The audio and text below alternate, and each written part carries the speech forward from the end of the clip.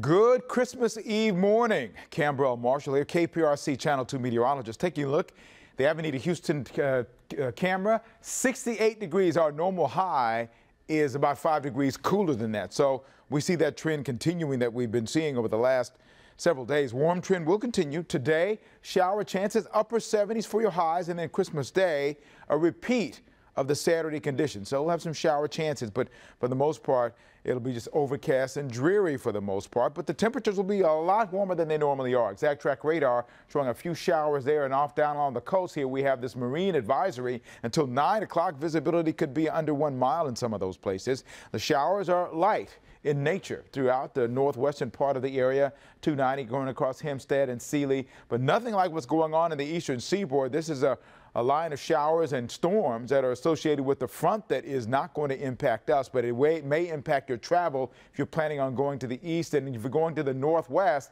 lots of travel issues there because of snow that's going to be in place. For us, the visibility along the coast is a little bit less than what it is inland, half a mile. In Angleton, it was about a half a mile. Now 3 in Galveston as we're doing this recording for you. That's going to be lifting up. Here's a Futurecast model showing the showers you see around and about there until the afternoon, and then into the evening hours. Slight shower chances going into Sunday morning. Showers still around. That's going to be the trend going forward all the way for the next several days. You see the wind coming in from the south and east a bit, 9 miles an hour for the most part. That's the lower levels of the atmosphere bringing in that moisture that will help keep our chances for showers in there. But looking at the bigger picture here, that front that's off to the north and east of us, high pressure well off to the east as well. You see the big area of low pressure to the north here. This is going to be a storm that's going to be coming in and causing a lot of problems in the upper Midwest, but not for us. Futurecast model looking at what's going on here. The showers that are there. This is that area of low pressure that's going to be sliding across. You notice it wants to bring some showers there. The warm flow continuing. That's the common denominator. Colder air to the north, but that's not really going to make its way through for us. It's going to dip down just a little bit. We'll see some cooler temperatures toward the middle of the end of next week, but not for our Sunday. So for us today, going into tomorrow, almost exactly the same temperature and almost the exact same chances of precipitation, about 20% chances. Upper 70s will be your highs. So Christmas Day, I have Frank here because, you know, the ears match. You put my face there with those ears, it just doesn't work.